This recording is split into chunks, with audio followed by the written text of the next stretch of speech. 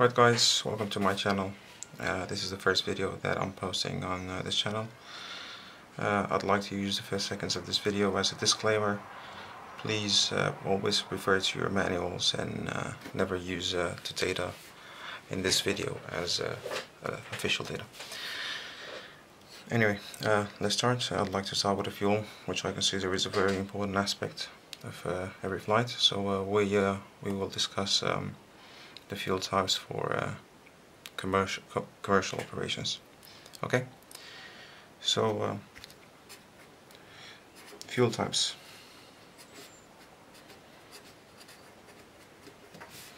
Okay, we have 4 fuel types. They are the taxi fuel. Okay, we'll discuss each one in detail as we go along. We have the trip fuel. Okay, we have the reserves fuel.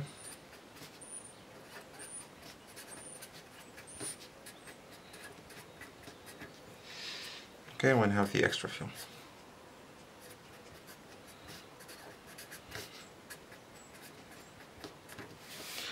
Okay, so the taxi fuel is, as you know, the fuel that we use from startup to takeoff. Okay, the amount of this fuel, of course, will differ. It depends on the airport. It depends on how much time you need to spend on ground, on the weather condition as well, icing conditions, so on and so forth. Okay. Then we have the trip fuel. Now, the trip fuel is the fuel from takeoff with the expected routing. Okay, so you always have to follow different SIDs. Depends on the airport that you're flying out of. Okay, so any expected routing will include the trip fuel. And then from after takeoff to the top of climb, after the expected routing, you go to top of climb. And then from top of climb to top of descent. So this is the fuel for the entire cruise segment. Top of descent to approach, and approach to landing. Okay, so this is the standard trip fuel that we're using. Then we have the reserve fuel, which we'll discuss in more detail.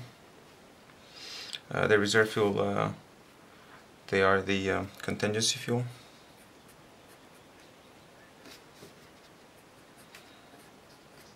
Sorry for my writing. Okay. Alternate.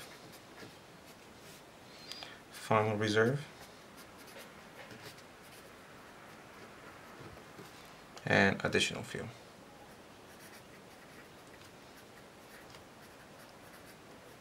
Okay.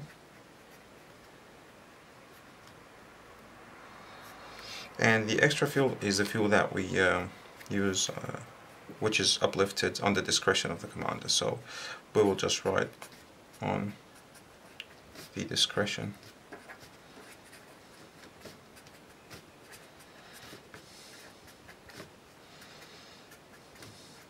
The captain. Okay, each company has different policies on the extra fuel procedures. Okay. Okay, so let's discuss reserves.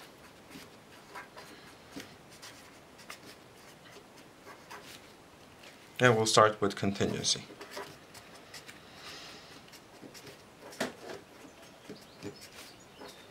Okay, now due to some constraints, traffic constraints, weather constraints, or ATC constraints, we or the ATC might decide that we need to divert from our initial planned flight.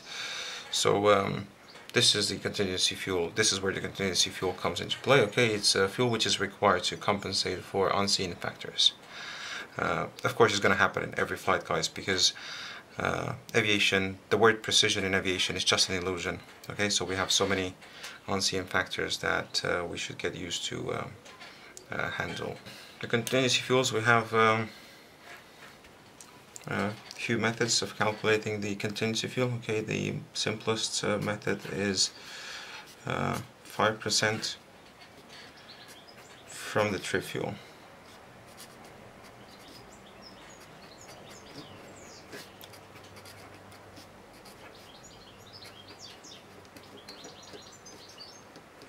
Okay, 5% from the trip fuel. Okay, now this means that if we're flying from A to B, the trip fuel will be 5% of the consumption from A to B. So say for example we're burning 2 tons, it means the contingency fuel, okay, contingency fuel will be 5% of 2 tons, which is 100 kilograms. Okay. Now, most of the times the companies would like to increase the traffic load, so for that reason they have to decrease the fuel. But of course they have to follow some procedures and legalities. So they could, or we can use the reduced contingency fuel procedure, which is 5% from the decision point to the destination. Okay, so that's 5%. From the decision point to destination. Okay, no worries, I'll be back in shortly and explain you how this works and what's the decision point, and I'll explain everything in detail. Okay. Now there's also another method. It's 3% of the trip fuel in case of en route alternate is available. Okay, so what this means. Okay, so first let me write 3% from the trip fuel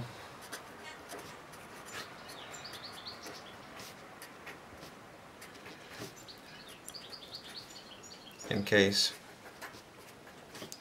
an en route alternate is available.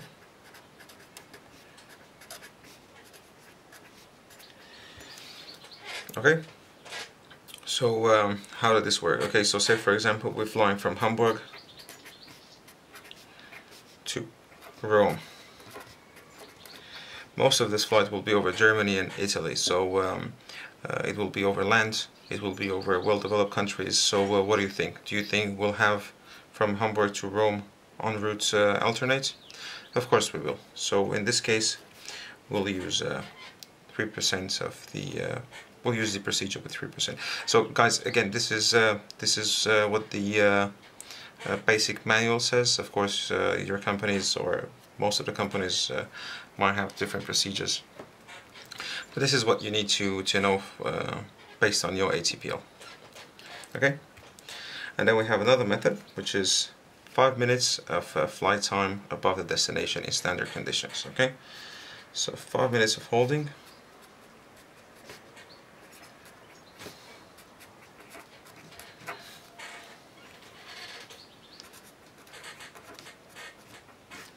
Above the destination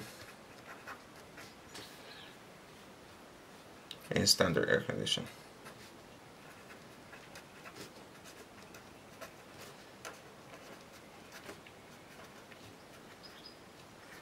Okay, so we usually take whichever is the greatest. Okay guys, it's very important. It's always, I'll just write it here for you.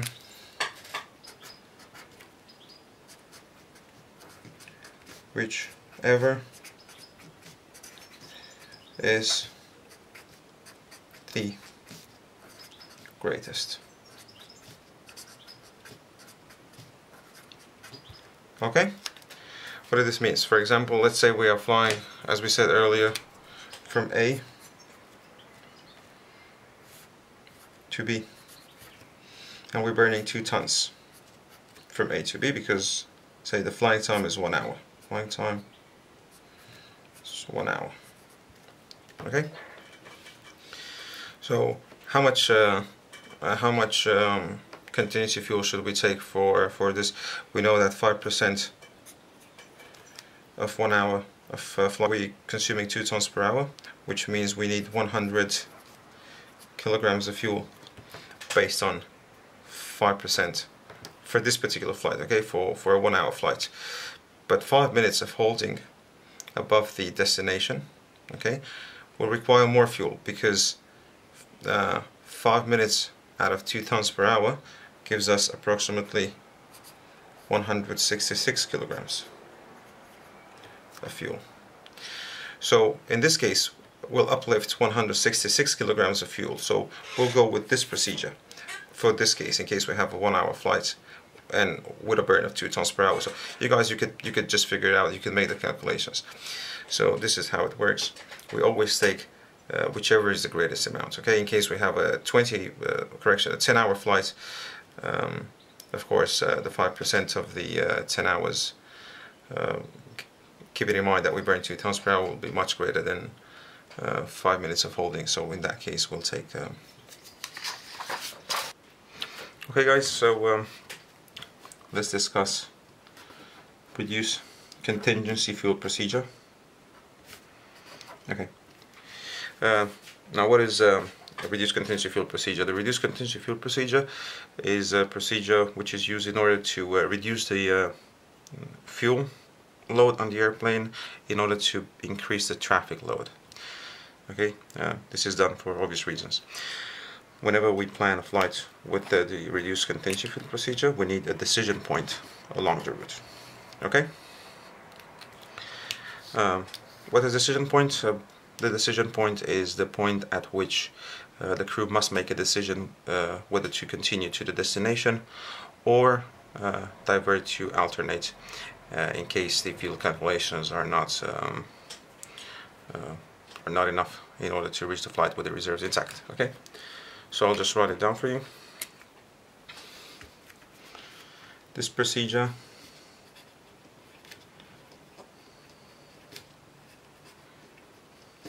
is used to reduce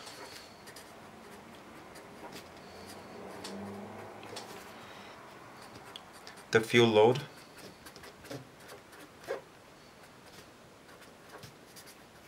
in order to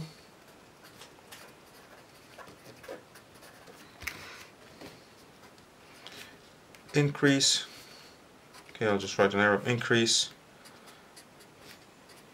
the traffic load. Okay, so this is the definition of the reduced contingency fuel procedure. Okay, now how does this work? Okay,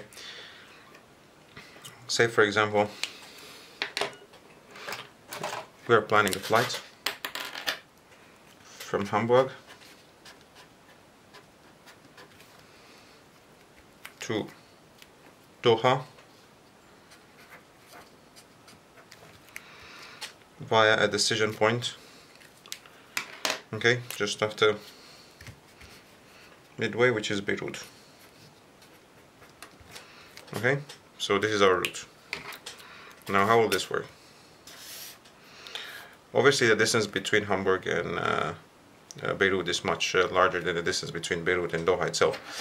So we can ignore, of course not ignore, but we should not calculate the contingency fuel for the whole route. But we will calculate 5% from Beirut, which will be our decision point, okay, from Beirut, decision point, to Doha. So we should no longer take the 5% for the entire segment, we only take 5% between Beirut and Doha, okay. Of course we need to perform a calculation, so say this is the top of descent for Beirut airport, okay. Just before reaching the top of descent for Beirut, we need to perform a fuel calculation in order to make sure that the fuel is enough to reach Doha plus this 5% of contingency fuel. Okay, in case the fuel is not enough, we have to divert to Beirut and uplift more fuel. Okay, so this is very important. I'll just write it for you.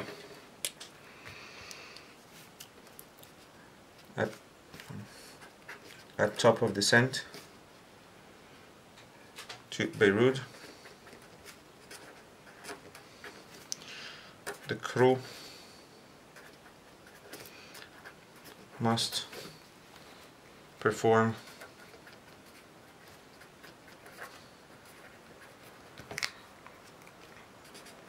a fuel calculation to make sure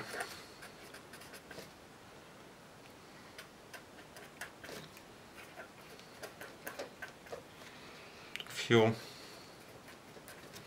is enough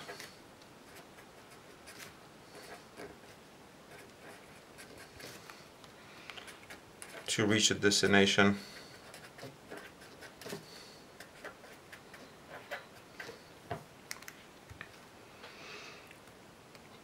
and also have plus 5% contingency fuel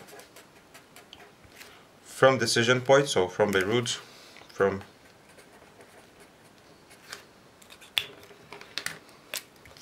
Beirut, okay, to Doha. Okay guys, so I hope you got the picture. Just keep in mind that you need to at top of descent to the decision point, which is in our case Beirut, you need to perform the fuel calculation, and you must have the 5%. You must have 5% of contingency fuel based on calculation of the trip fuel from Beirut to Doha. Okay. So still we're at the reserve, so we'll discuss the alternate fuel.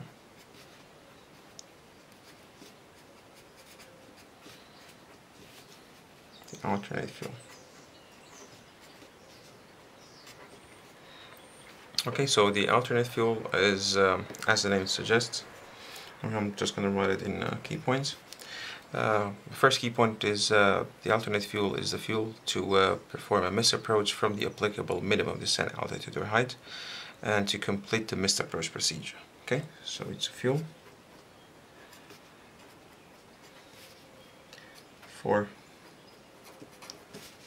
missed approach from the applicable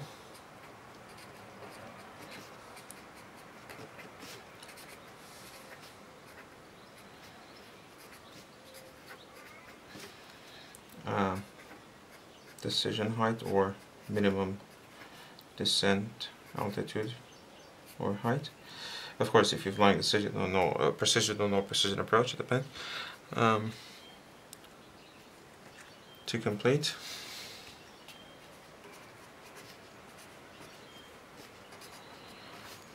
the missed approach procedure.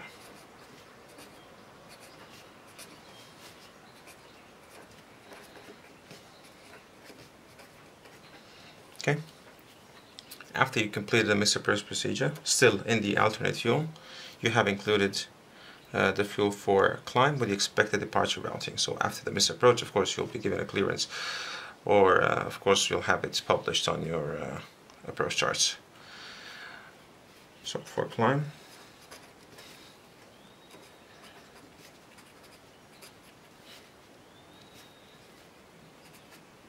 with expected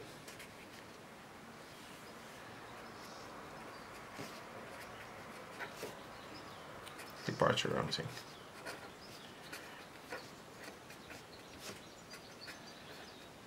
Okay. After that, of course, top of climb to top of descent.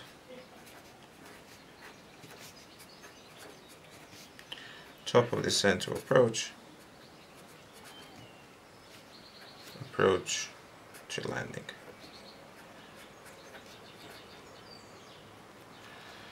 Okay. Now, very important, guys. Say, in case you have two destination alternate, which is which you have into account, you always take the alternate fuel, which the greater amount of alternate fuel, which is required to reach the one which is furthest. Okay. So if two destinations alternates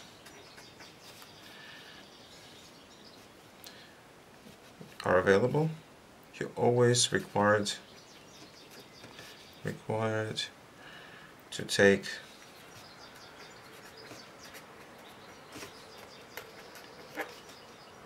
into account the one which requires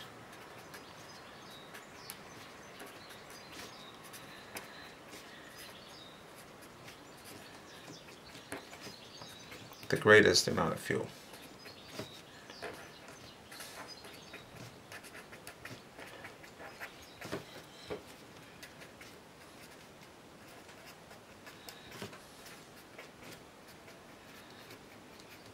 Okay, so this is the alternate fuel. Guys, now for the final reserve fuel, just before discussing a very important aspect, guys, for you to know, you should always ask for Mayday before you notice that you're going to use your final reserve fuel. Okay, so this is a Mayday fuel. You have to make the distress call because this is the last fuel you have on board. You don't want to be sent holding when you know that's the only fuel you have on board, so you have to ask for Mayday. Okay, so what is final reserve fuel? So final reserve fuel for the jet engine is 30 minutes of holding, of flying at holding speed.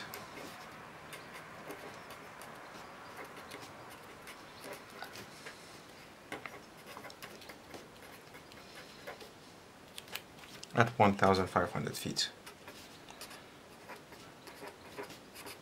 Okay, above the airdrome.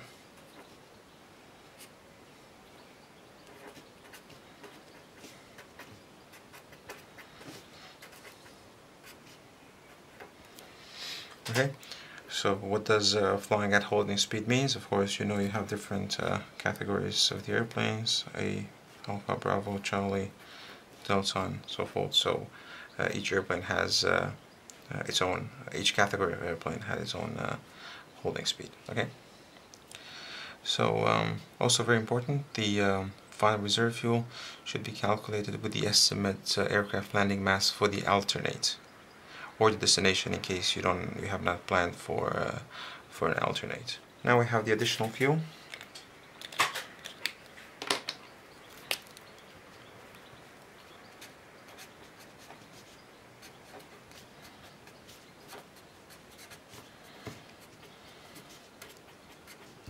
Okay, so what's the additional fuel? Additional fuel is the fuel that provides the aircraft to descend and to go to the alternate aerodrome in case you have an engine failure or a pressurization loss calculated at the most critical points en route. Okay, so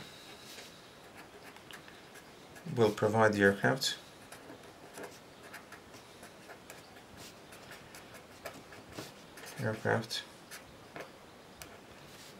to descend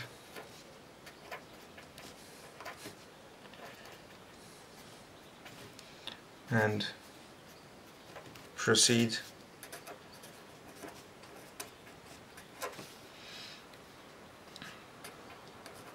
to an alternate. Okay, it could be any alternate that you have planned on your route. To an alternate when there is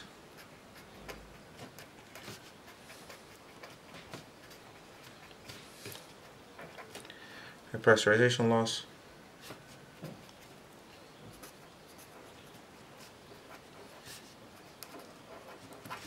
or engine failure.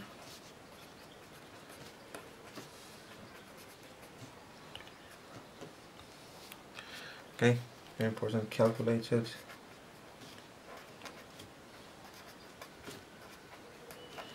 at the most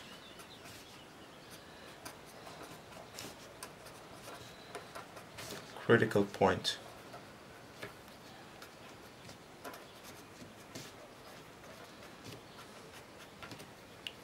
en route.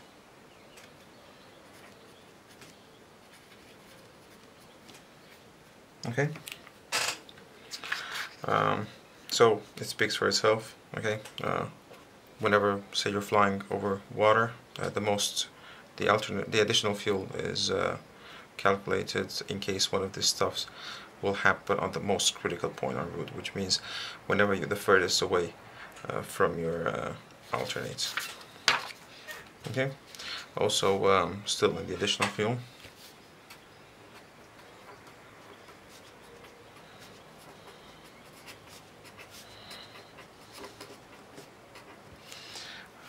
there's included 15 minutes of holding at 1,500 feet.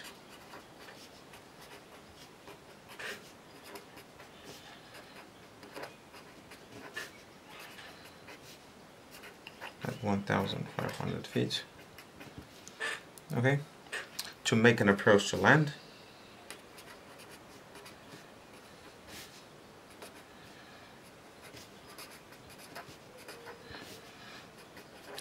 To land.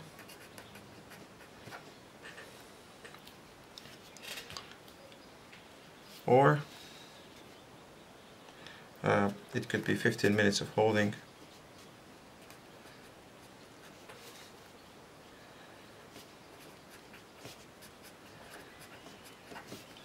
above the destination in case the flight is planned without an alternate.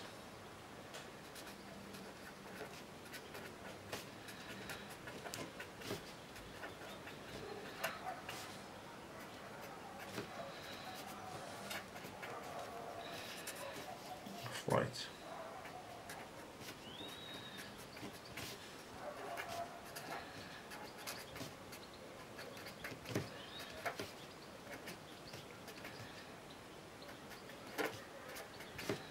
Okay. And last but not the least is the extra fuel.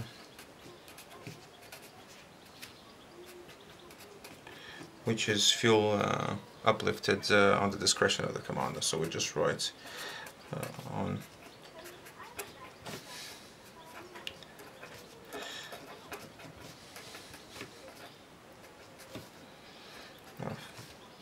the commander. Okay. Of course, different companies, different policies, but just to stay on the safe side, always decide to uplift more fuel. Okay, more fuel is never bad. It's not convenient for the companies, of course, or for the operators, but our job as pilots is to keep the passengers and the airplane on the safe side. So always uplift more fuel, guys. So that was about the fuel so far. Of course, there are many more aspects regarding this subject, but this is the basic stuff that you should know so far in order to